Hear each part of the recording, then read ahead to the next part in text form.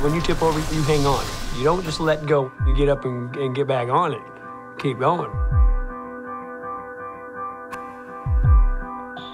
When the doctor who diagnosed me said that I had cancer, I couldn't believe it.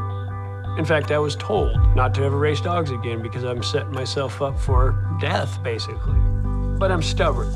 I'd much rather fall off my runners with a smile on my face, doing something I love doing.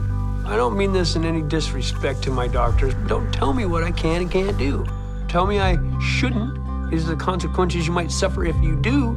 Don't tell me I can't. Hey, get up there. If you can make it through a battle with cancer, 50 below, 50-mile-an-hour headwinds, sleep deprivation, hunger, seems easy.